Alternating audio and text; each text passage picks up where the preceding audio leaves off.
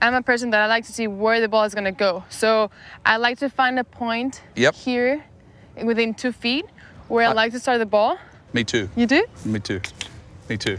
So I keep mine 6 inches. Yeah. And I've told this story before, but when I went to have a laser on my putter on the 20 feet, I was so off the thing.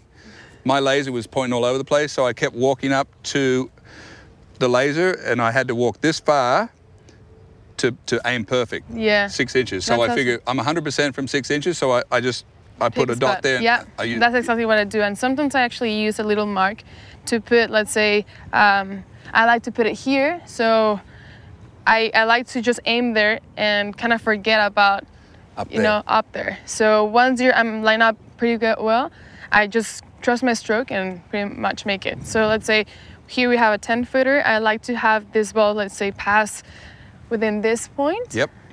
And I like to see the point, the dot here, so I can do my stroke right here, how hard I'm gonna hit it, where I wanna hit it. And one of the things that actually I've learned is how to aim well. So if I'm at right eye dominant, I like to... Are you right eye? I'm a right eye. Yeah. So I'm left. Oh, you are?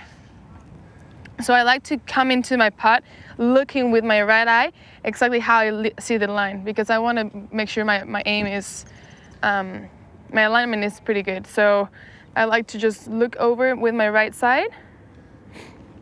You build your stance? Yeah, I build my stance. And you're still looking at that spot out there? I'm looking at the spot, and then I just trust it.